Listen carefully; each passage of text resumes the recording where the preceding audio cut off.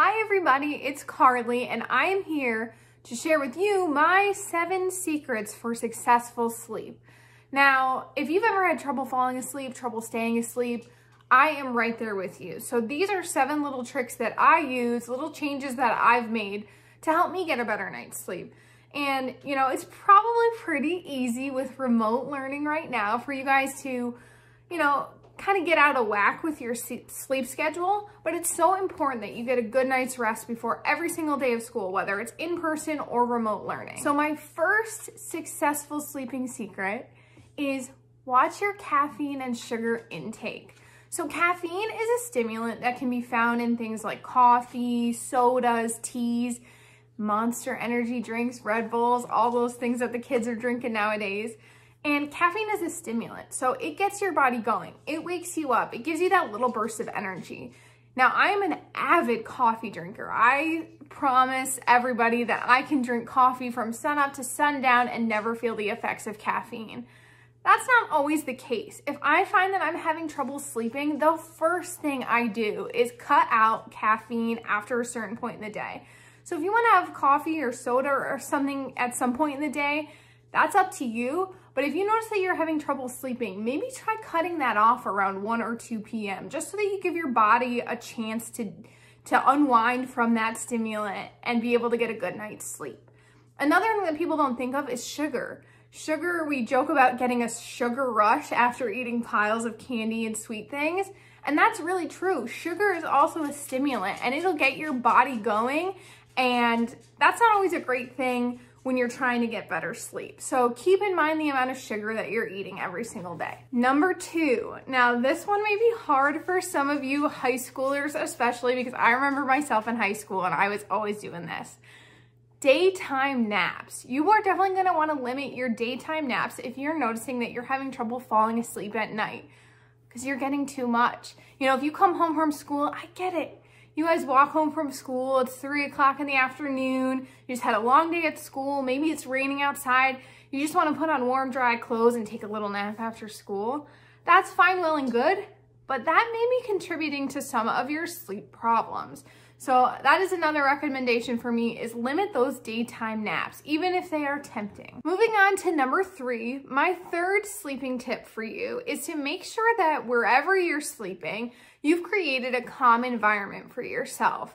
That means, maybe not having any super bright lights near your bed, maybe getting your favorite comforter, getting a candle that smells really nice, anything that you can do to make your sleeping area the most comfortable and calm that you can. Number 4, my 4th tip to you is to get your body moving during the day. I know it's probably pretty easy with remote learning to sit on the couch most of the day, sit at your desk, sit on your bed, wherever you're doing your remote learning. But it's also really important that you're getting some exercise. If that's going for a walk around your neighborhood, maybe doing some push-ups or exercises in your room, anything you can do to get your heart rate up and get your body moving, because that's gonna help you fall asleep at night. Tip number 5, stick to a strict sleep schedule. Now, I know sometimes you're gonna need to get up super early for something, or you're going to need to stay up late for an event or whatever it may be, but setting yourself up for success starts with a sleep schedule. So I know for me, I know my body, I need about 8 hours of sleep a night to feel rested and to not feel tired the next day. The average person, kids your age, you guys should really be getting about 8 or 9 hours of sleep a night. So know that. If I know that I need to be up at 7 in the morning, I'm gonna get in bed 9 hours before I need to get up. Why do I do that if I just said I needed 8 hours? That's because I know I'm not gonna fall asleep the second my head hits the pillow. This gives me enough time to actually lay in my bed, unwind from the day, relax for a little bit, maybe read a book, and that really gets me set so that I will probably fall asleep in that hour and then have enough time to get a full 8 hours of sleep. Now, I know some of you love to stay up late. I've heard this from you yourselves. You guys are like, oh, I love to be a night owl and I stay up super late. That's fine on occasion, but if you're finding yourself being super tired throughout the day, yawning, struggling to get through class, you really need to be diligent about going to bed at a reasonable hour. even if you don't fall asleep instantly, taking that time to rest your body is going to just be so beneficial for you. Number 6. Now, this is a tricky one for me. Number 6 is manage your stress and your worrying. I can be right there with you. I know how stressful it can be sometimes at night to lay in bed and then start thinking about all the things that happen during the day, different assignments you may have. But the best thing you can do is try and decompress every single day. Now, the easiest way I have found to do that is journaling. By keeping a journal, you can make notes throughout the day of things that are going on, things that are stressing you, things that you're worrying about, and then it's out on the paper and it doesn't need to be in your mind when you are trying to sleep at night. And it's super helpful. It's not going to solve every problem. You know, you're still going to have those worries that pop up, but it's a great way to relax, and you'll be surprised how writing something out on paper, how that can really calm you and kind of take it out of your mind for the night. So definitely try journaling or meditating or anything you can do to relax at night. And number 7, my last secret for this series, my sleep series, if you will. Love those alliterations. My 7th tip is probably one of the most important and one of the ones that you're going to find the hardest to do. I know I do. And that is turn the screens off.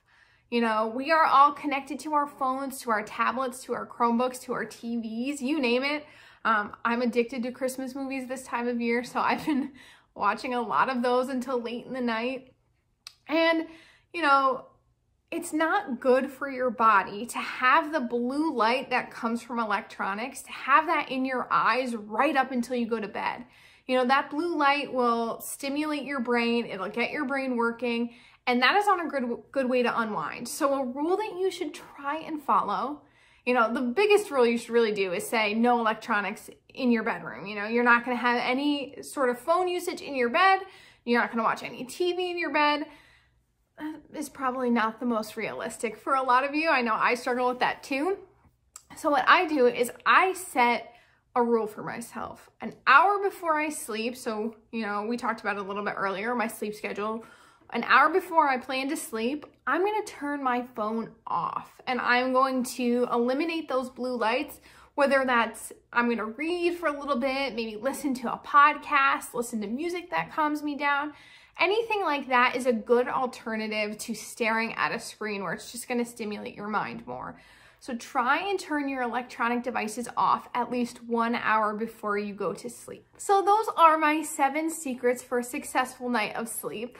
And hopefully at least 1 or 2 of those will help you guys feel a little bit more rested, will help you get on the right track with a sleep schedule. I know it's tricky.